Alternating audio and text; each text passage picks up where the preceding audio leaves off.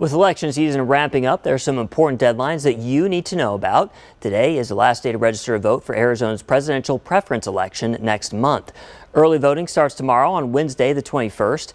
Now, in order to vote in the preference election, you must be a registered Democrat or Republican.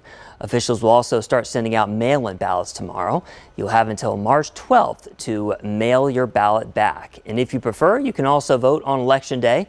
Tuesday, March 19th, a list of voter centers and locations should be coming out this coming week.